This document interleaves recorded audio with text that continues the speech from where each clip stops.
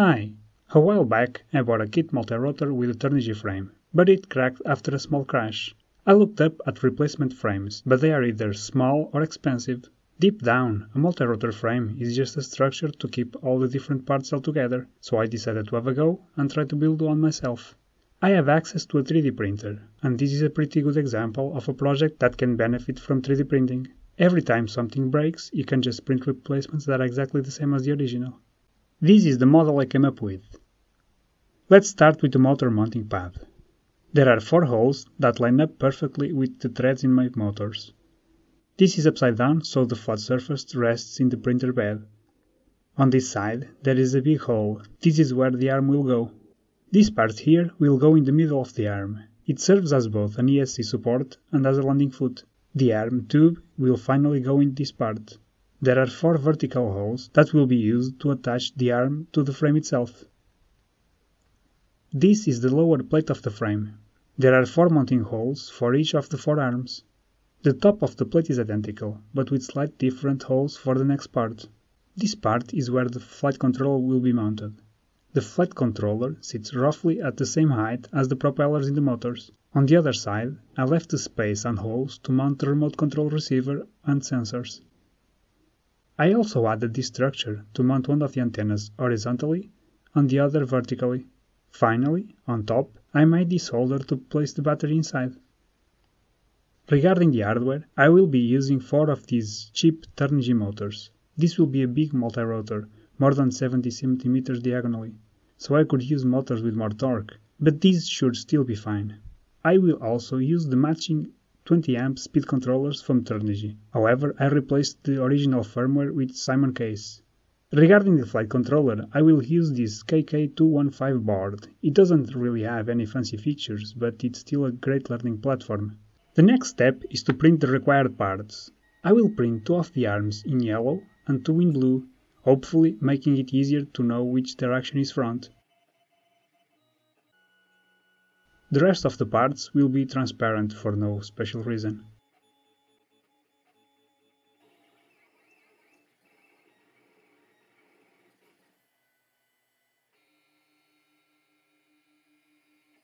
These are all the printed parts, plus the 4 pieces of 20mm VD electrical conduit.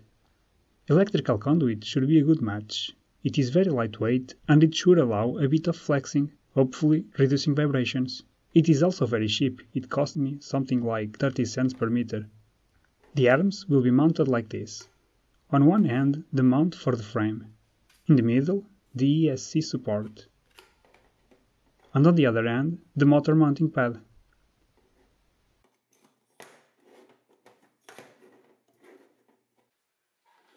I will glue the arm together using epoxy. After curing, it will be really strong.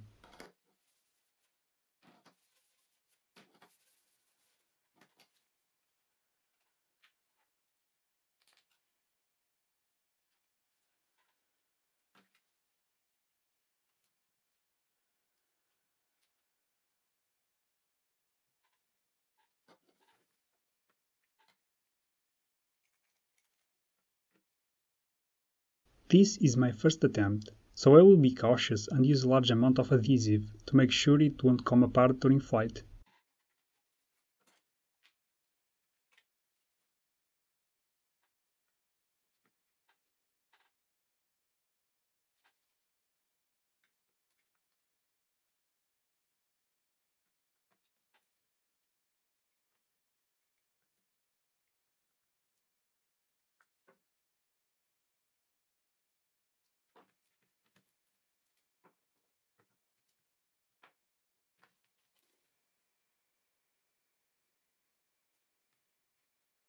Now I just have to do the same for the 3 other arms.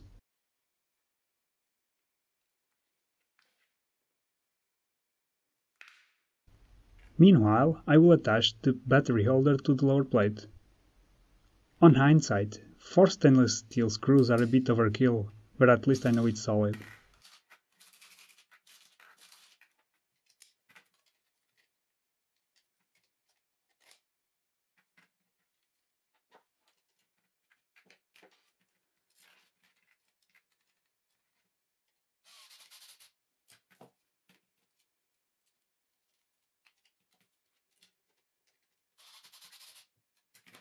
I used 5-minute epoxy, so a couple of hours later it should be solid enough to start assembling everything.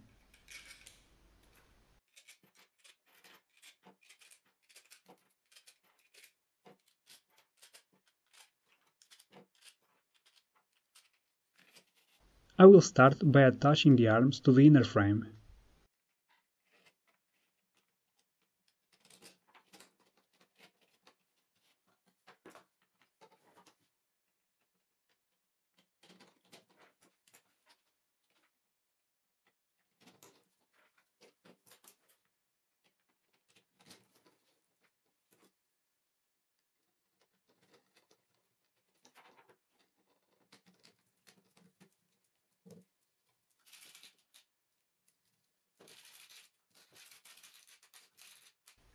I actually made a mistake, and as you can see in the video, I mounted the 4 arms upside down.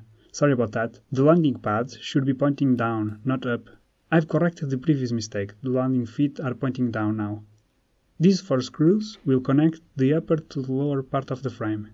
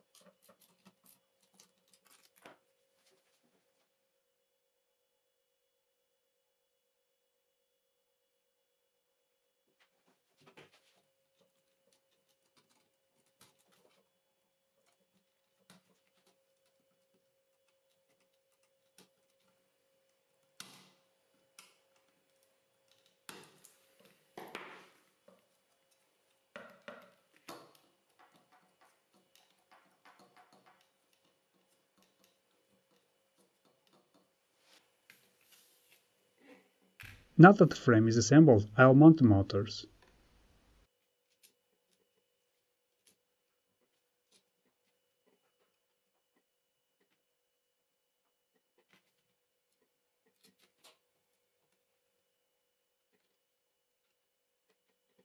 Next is the speed controller.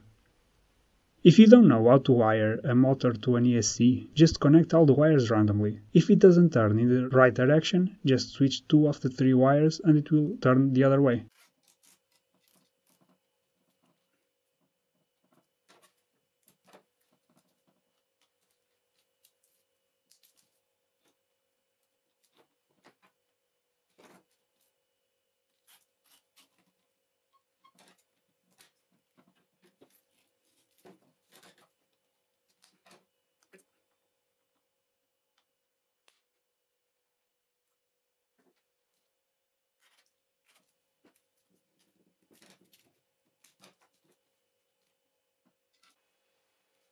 I have mounted all of the motors on the ESC, and I also installed the power cable. Now, I will put the flight controller in place.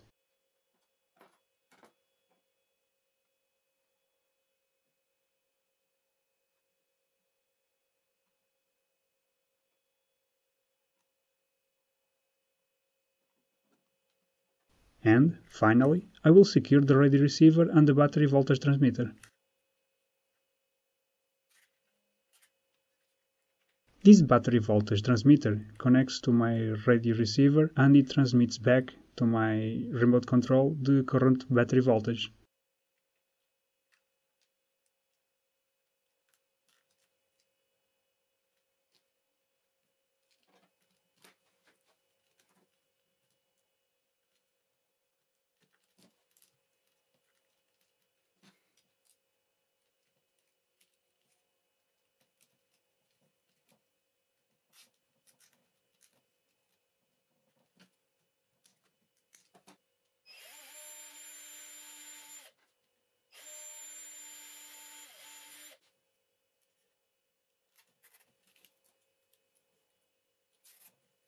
If your receiver has 2 antennas, you should mount one horizontally and the other vertically. This should reduce the chances of losing the transmitter signal.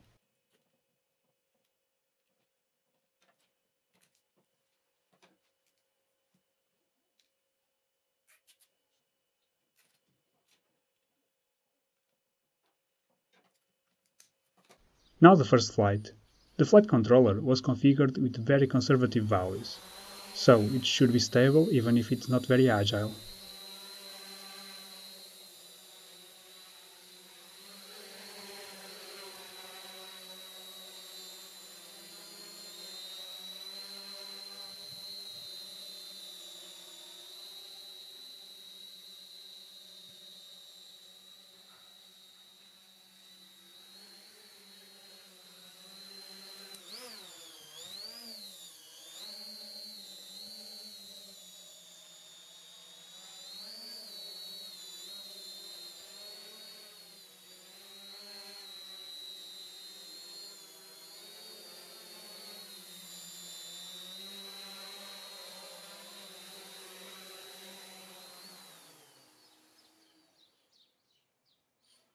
I'll be a bit more aggressive with the controls now to see how it responds.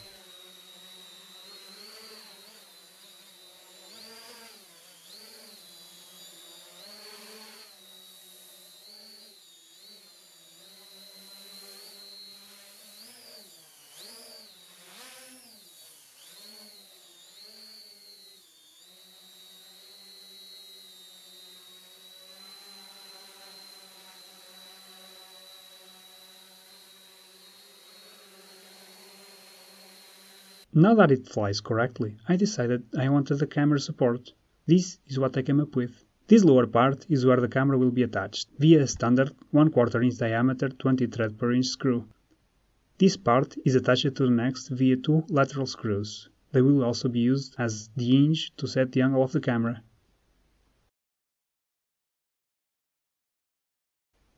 The next part is also attached with 2 screws and has 4 support posts to fit 4 rubber shock absorbers. I will repurpose the rubber shock absorbers from an old CD-ROM drive. This will hopefully reduce vibrations. The rubber will fit between these 2 parts.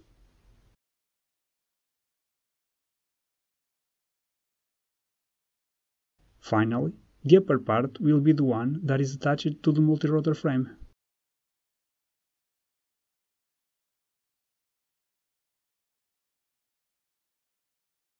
With the camera support protruding, I will be using this bucket to take off and land.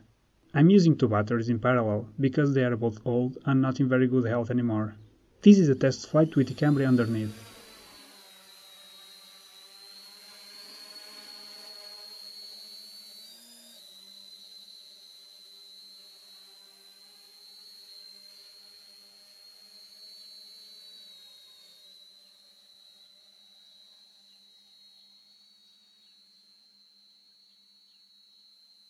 Next, I will show you the footage from flight.